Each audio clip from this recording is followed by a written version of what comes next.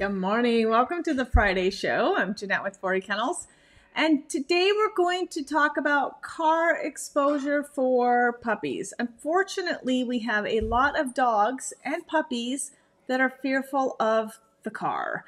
And many times, especially if you bought your puppy and then we didn't do the exposure correct, or you were well-intentioned but just did something wrong, thinking you were doing the right thing, right? We talk a lot about that. We treat puppies like they're human. We use our human instincts to try to fix things and many times make it worse. So today we're going to talk about to keep our puppies feeling safe and happy in a car. Here's some considerations, some help to make sure that your puppy is well adjusted to the car. Because at the end of the day, dogs have to be able to go into a car.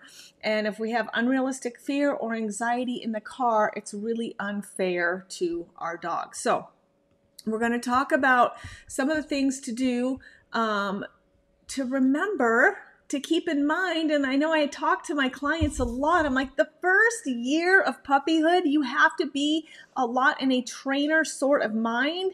The thought, the ideology that I'm setting my puppy up for success. They don't necessarily understand all the human things like cars and houses and appliances, and we're asking them to integrate into our lives with our modern day technologies, but we aren't spending the time, the effort, the energy to make sure they understand and feel safe around these things. We don't spend the time to train to a leash and teach respect and a healthy bond through the leash. We clip the leash on and take them out for a walk as soon as they're fully vaccinated, and we assume they know what to do. That's unfair. So I know I talk to my clients before they take their puppies home, and I'm like, look, the first year, a lot of these things you have to think about. This is the first time, or this within the first year, I'm training through expectation. I'm setting my puppy up to succeed and be happy, fulfilled, neutral, balanced with all of these things in their life that they will encounter. So if you like to go boat riding, you're going to do boat exposure. All dogs should have car exposure. If you ride with them on a side-by-side, guess what you're going to be doing with them as a puppy? And you have to be neutral about it. So we're going to talk about that. A car should be considered yet another safe space in a dog's life. But we can't assume they'll automatically feel safe in the car. Some of that is because initially puppies go to the vet and the groomer, and that's it. So they start to have a negative association with the car. Some of it's you have that one time you brake too quickly, you turn too quickly, and they're physically moved by that, and it's uncomfortable by that. Of course, they're going to have a negative association. So here are a few tips and tricks for your puppies. I'm not talking about if you got an established dog that already has a fear. I'm talking about brand new puppies. So we want to make it short and fun. We want to vary the length of time and destination or non-destination in the car. So sometimes you're not actually getting out of the car. So maybe you just, and again, you have to think, I'm going to go on a ride to train and work with my puppy. I'm going to reassure them. I'm going to give them the yes command. I'm going to give them treats. I'm going to make the car a really fun place. This is the only time they get a bully stick. Maybe I go get a raw bone, load them up, and they get to chew on a raw bone while I drive in circles around the block. Okay, are we doing this? Are we giving our puppies the opportunity to realize the car can be safe and fun?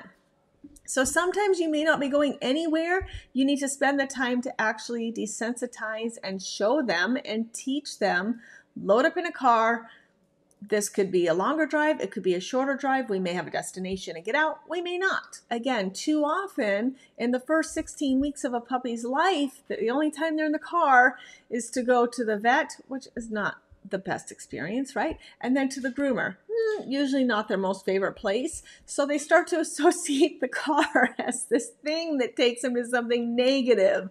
So keep that in mind, that the car is positive. Hey, go sit out there and hand feed. Hey, go out there and do the sit on the dog exercise. go sit out there and read your book in the car and hang out in the car for a while. Let them chew on something really good. Sometimes drive, sometimes don't. Have the car, just sitting, have the car moving. So switch up and keep things really flexible so you continue to have a very adaptable dog. Okay, so we talked about high value bones and treats. If you have to, sometimes feed. Look, when we're raising a puppy, we'll be like, hey, where have we not fed this puppy? We fed him in the kennel, out of the kennel, next to other dogs, by the cat. How about the car? Have we fed him dinner? I know it seems so crazy, but it's really important to keep this positive and fun. Yes, Cammie writes, the pup cup runs. Yes, take them to Starbucks and get the pup cup. Just be careful if they have a sensitive stomach, but it can always be positive to make sure you're doing positive stops or going on a hike or going to a river, and lots of good exercise. Forward movement and exercise is really powerful. So how often are you getting in the car and going to do something to benefit the dog? I'm not a fan of dog parks, so I'm not saying to take your puppy to a dog park, and this is why, and I'll give my exception to that. But you can't, once you let your dog off the leash and you put him in the fence with other dogs, you no longer can protect your dog. And it is your duty as their owner to protect them. And so if they do get attacked or there is a negative experience, or if your dog is the bully and bullying another dog, you no longer are able to correct that, to monitor that, to guide emotional responses, because they are off leash. It's out of your control. And so and not only that, there's in Vegas specifically, but other dog parks, there's lice, there's mites, there's ticks, there's fleas, there's giardia, there's roundworms, there's hookworms. Anywhere where there's other dogs' poop, they can pick up stuff from their poop, and they can pick up something physically from another dog. I'm kind of a germaphobe. No, thank you very much. I don't need my dogs around a bunch of other people's dogs. I will say there have been a lot of clients that have found a dog park where they go at the same time with the same dogs, with the same people, and it's all very safe and controlled. And I think that's fantastic because it's more of a controlled play date where everybody knows everybody's dogs. All the dogs know each other. It's a safe space. And if a new dog comes, people like, peace out, we're out, play date's over. Like at the end of the day, it's just the reality. So, that's my deal on dog parks. But are you taking your puppy to do fun exercise activities, draining their energy, getting back in the car where it is, now they're nice and tired, they had a positive experience, you've got your music on, you feel good. There needs to be that vibe too. It can't always be every time you get in the car, you're anxious too because of traffic, you're running late, you have things to do, you've got errands to run, and you're feeling that, and your starts and stops are heavy. Like, let's just be honest, right? You're in traffic, and the dogs in the car like, what the heck? Like, they feel you, they feel physically the way the car is. So really be cognizant of that, especially with our younger puppies. If that's the case, if that's the kind of errands it's going to be, again, this is not the time the puppy should go. Initially, when you go walk a dog, you're doing training. It's not to go get the mail. Okay, so making sure that it's fun and positive, super important. Okay, sit and hang out in the car if needed. If you start to realize there's some anxiety or fear, it's really, really important you do not exit the car until the dog is in a calm state of mind. Then they learn that the release of pressure being in the car happens when they relax, when they're calm, and then it's like, yes, you reward the calm state of mind, then you exit the vehicle, okay? So if you have to, you may, and I would just do it initially, like I said, just because we're wanting adaptable, flexible dogs. So sometimes the car's moving, sometimes it's not. Sometimes we'll go sit out there, catch up on social media. Hey, let's go chew on this bone in the car rather than, at my feet at the desk. Okay, keep your emotions neutral. Do not reward anxiety and fear. So if you're feeling anxious, like I just talked about, if your errands are kind of, and I know I'm a mom, so I'm just speaking from experience. I know I hate running errands and I hate when there's a lot of traffic. So I would never take a new puppy with me to run errands. I'd be very cognizant of this is not the time to take a puppy on errands. The only time they're in a car is when it's controlled. It's when I'm doing the training. It's when I know where we're going. I've got my emotions in check. The car is a very tranquil, safe space, if that makes sense. Okay, my next slide. Now, here's a common question. Are they car sick, or are we dealing with fear or anxiety? So here's a few things, because dogs can get car sick. So here's a few things I suggest trying to see so you can determine, are we dealing with motion sickness, or is this actually fear and anxiety? I look at, they can salivate with both, with fear and our motion sickness. Typically, they vomit only if it's motion sickness. So if it's just salivating, I tend to then think that it's anxiety, fear. If it's both, typically car sickness. But you know how you can find out real quick? Go get in the car and don't move. And if they start salivating and they vomit, guess what? Not motion sickness. The car was not moving. It's an aversion to the car. Okay?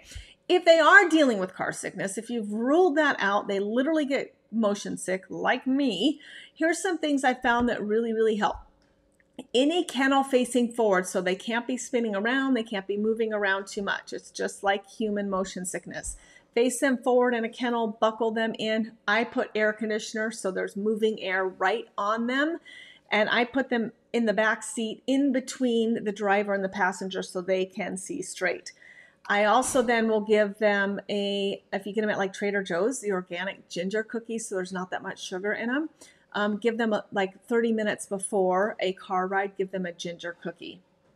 I typically find if I put these protocols in place, their motion sickness gets a lot better. So lots of air, forward facing in a kennel where they feel safe already, buckle them in. So there's not a lot of moving around and swiveling and checking and looking. They're kind of just stuck facing forward with lots of air moving on them, and they've got a little bit of ginger in their stomach. The other thing is too, I wouldn't travel with them with an empty stomach, and I wouldn't feed them a bunch right before we go. So monitor the feeding as well before they have to go in the car. But you truly can help them with their motion sickness, just like humans. There's also medication as well. So if you're traveling longer distance with them, you can talk to your veterinarian about medication to help them. Okay, going back to fear. So if you now do have a puppy that exhibits some anxiousness or fear in the car, but the whole goal was to set up the exposure like we just talked about so that you don't get to this place. But if you do, here are also some suggestions. First of all, don't hold your puppy in the car. What happens is if they are exhibiting a little bit of unsureness or fear or anxiety, or the brakes hit, or you're anxious or you're agitated, guess what? All of that, they're like little sponges. They're soaking that in, and now the car is a negative association. The other thing we typically do, because we're human and it's normal, but we have to remember we're dealing with the canine brain. If they're whining, what do? We sit and we pet them. Sometimes not even realizing it. We sit and we pet them.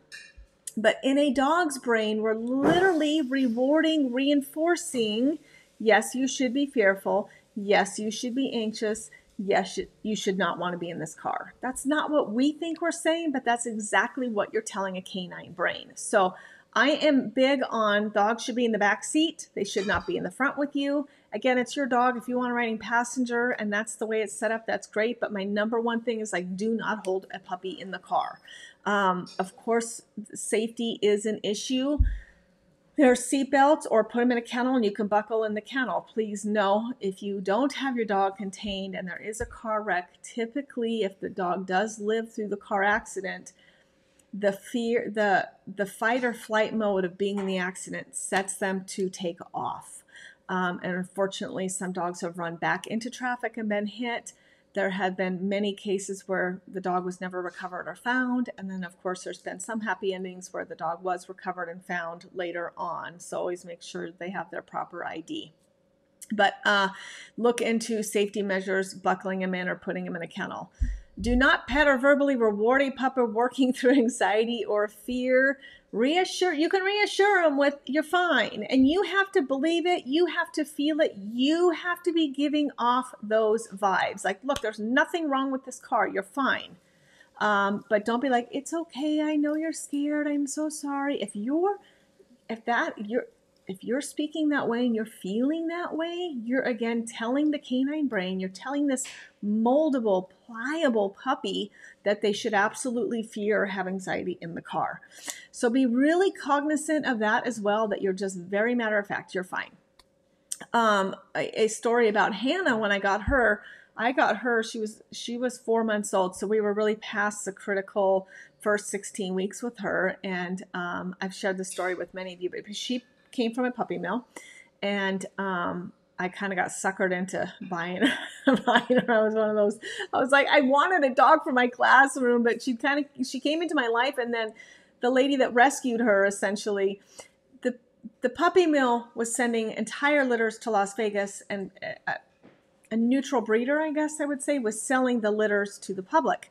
A lady went to buy a Schnauzer from the breeder, but then there was this golden doodle litter there. All the puppies had sold, but Hannah was outside in a kennel in the Las Vegas heat. Her name was Banjo, and she went there to get her Schnauzer, felt bad for this dog in this kennel, and bought her. I came across her looking for a dog for my classroom. When I called her, it was a clear no that this dog could not work in the classroom. She had no life skills. She'd been in a cage literally her whole life, had never been on stairs, didn't know how to walk through a doorway, terrified of her own shadow, just kind of a mess. And I, thanked her for her time. I told her I really needed a dog for the classroom, and I've been working so hard to try to find a dog like that. Fast forward 3 weeks later, she calls me again, and she's like, will you please just come and meet her? I've made a lot of progress. And so I knew darn well going to see her that she would not be my classroom dog. But I did feel compelled to go and meet her. So I buckled in Matthew and Jen into their car seats, and off I went to meet her in Las Vegas. And I walked into the house. The dog was nowhere to be seen. I sat on the middle of the floor, and out comes little Hannah Banana at like 4 months old, crawled into my lap. And of course, the rest was history. But what I learned, this dog has taught me so much too about the power of trust, the power of empowering your dog. She was terrified of everything. She didn't have the life skills. She never had anybody believe in her. She hadn't been exposed to anything. And she was already 4 months old. So the clock was ticking. This is where I really had learned about tether training. I just instinctively was like, this dog's clipped to me. She doesn't have any other option but to know that everything will be fine, and she'll experience the world through my strength, through the leash. So the leash became an incredibly powerful tool for us. But as you can imagine, Hannah was terrified of cars. And so I just knew I didn't want her for the rest of her life to fear a car. I will tell you now at 11 and a half, she has no problem loading. There's no anxiety or fear. She still to this day will not sleep in the car unless it's a really long car ride. But she is relaxed. So, I mean, in the scheme of things, that's huge. But what I ended up doing with her was I didn't give her the option. I took her on a road trip to Montana to see my family. And so Hannah had to learn the car was a safe space. She learned to relax in the car. She was completely desensitized in a safe, empowering way through me taking her on a road trip. So it was just kind of desensitizing. Anyway, that's one of my many stories about helping dogs through car anxiety or fear. Okay, so just reassuring with you're fine.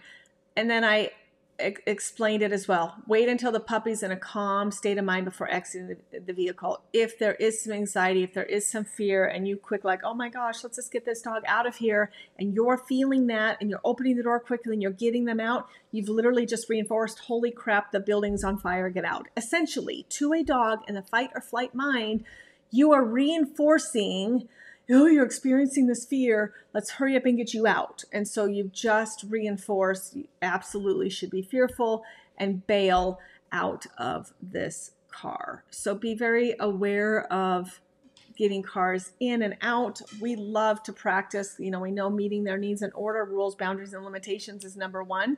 So we don't ever let any of our dogs exit the car until they're given permission. We give them the wait command. We'll open the door. Plus, it's a huge safety issue if you're in a parking lot. That they know they're never allowed to bolt out of a car. We want them to stay focused, have self-control, know that we're in control. They have nothing to fear. Please wait. Let me get your leash. Let me get my purse. Let me do whatever I need to do. And then on command, let's go, load out of the car. The same thing, loading into the car. They're not allowed to load into the car until we give the load command. Again, I don't want to start with any kind of anxiety or excitement. Same thing with putting a leash on a dog. If there's a lot of excitement building, oh my gosh, we get to go to the car. We get to go to the car. Because it could be the opposite, like overexcitement about the car and they're trying to jump into everybody's car because they love to go bye-bye. We also ask for self-control and focus. You do not load the car until you're given the command to load. You will do so in the back seat. You'll be buckled in or whatever your safety restraints are, and then rewarded. So there is my take on exposing new puppies to a car. It's something we just need to be aware about. It's something that needs to be managed like teaching everything in a puppy's life, and depending on your life as well. If you have a pool, you need to do pool exposure. If you have a side-by-side, you need to do side-by-side exposure. If you have a boat, if you RV, a truck versus a car, like puppies are very situational. So getting them used to your lifestyle, integrating them into your lifestyle in an empowering way is incredibly important for their lifelong skills of being happy and neutral and balanced, so they're not having meltdowns in the car, having a lot of fear or anxiety in their car. So there you have it. Keep it in mind when you have a brand new puppy, to make cars fun, to make it part of your training schedule. It shouldn't just be done as an afterthought. Keep those important things in mind so that the car is nothing but positive and safe and just a part of their everyday life with you. I'm Jeanette with 4E Kennels. We're only healing hearts and changing lives through the power of a dog, but we are changing breeding from bad to badass. And I am taking a lot of breeders with me on this journey to empower puppies, empower breeders, and empower owners, because at the end of the day, our dogs win and they truly deserve more. Have a great weekend. Bye.